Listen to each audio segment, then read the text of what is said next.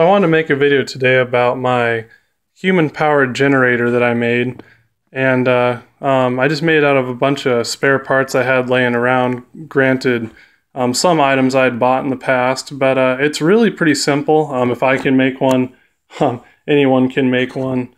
It was a pretty fun project. Just took me a few days off and on working on it to get it completed.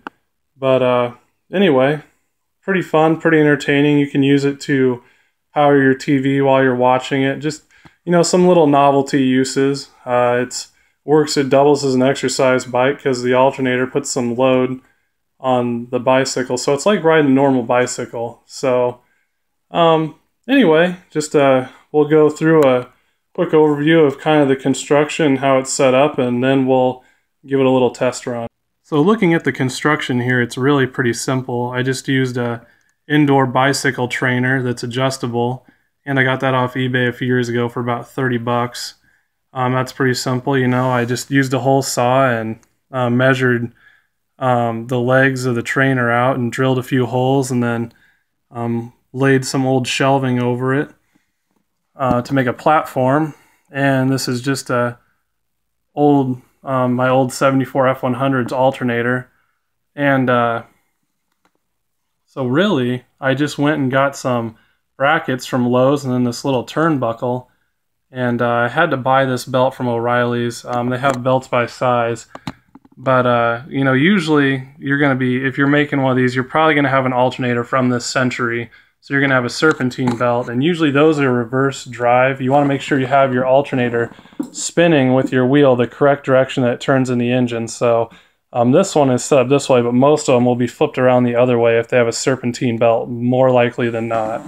So that's something to note. But this, you know, I've seen a lot of them before, and this turnbuckle design is really nice because I can run a bicycle with a 20-inch rim. This is a 26-inch rim on it right now, up to a 29-inch rim.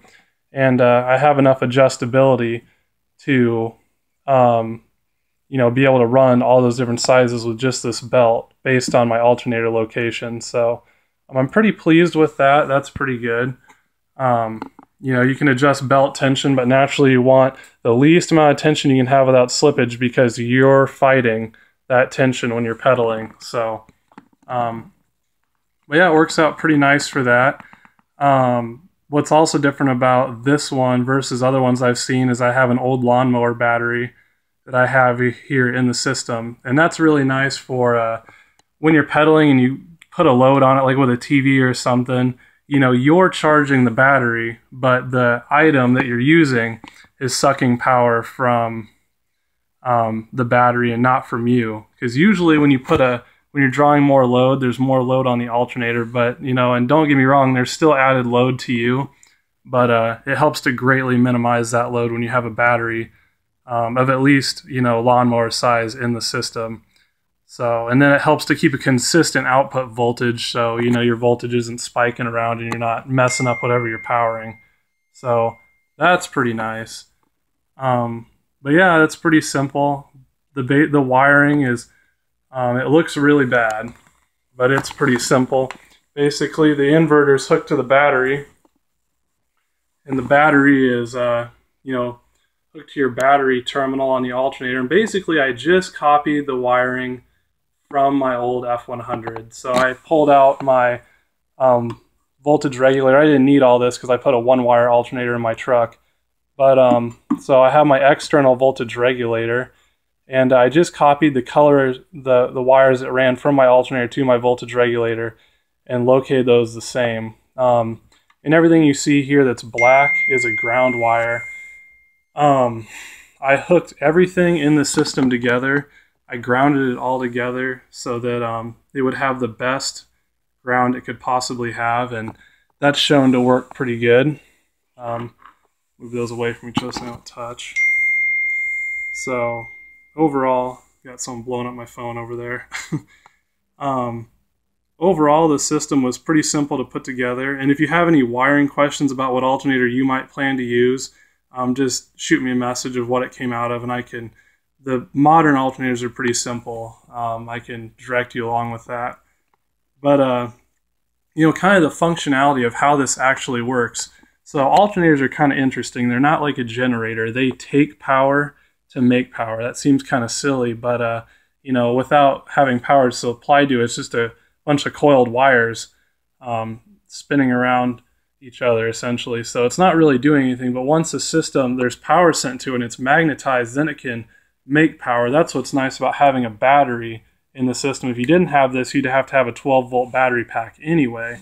So, you know, that's why we have this in the system anyhow.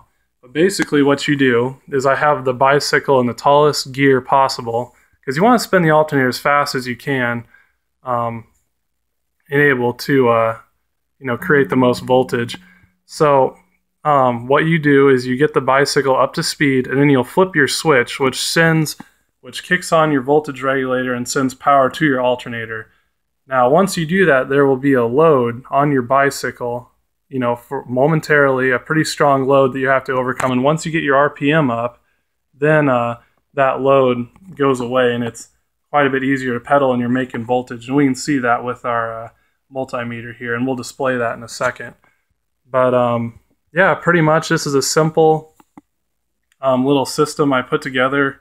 I know the wiring looks tricky, but that's just because it's this old school 45-year-old alternator. But yeah, pretty simple. So anyway, I'm gonna hop on it and we'll give it a test, and we'll watch it charge at 14 volts. Okay, so this is kind of difficult because I don't really have anyone helping me to record, but you can see here that we're sitting right now at 12.43 volts or so. And what I'm going to go ahead and do is I'm going to get the bicycle up to speed, and then I'm going to flip our switch, which turns on our voltage regulator, which provides power to the alternator, so then the alternator can make power. So anyway, we'll get it rolling here.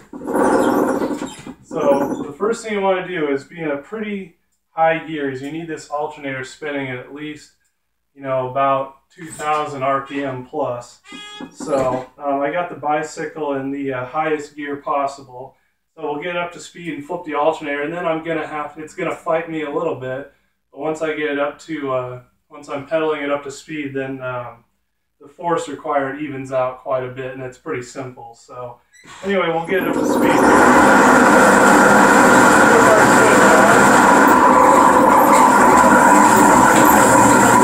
Now we're making 14 volts, and it's pretty easy to tell.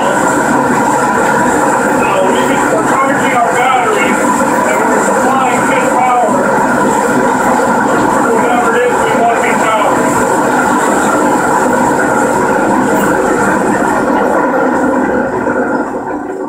Switch our switch off here, bring it to a stop, and we can see that we got a little more voltage, but it'll bleed down to about 12 volts. So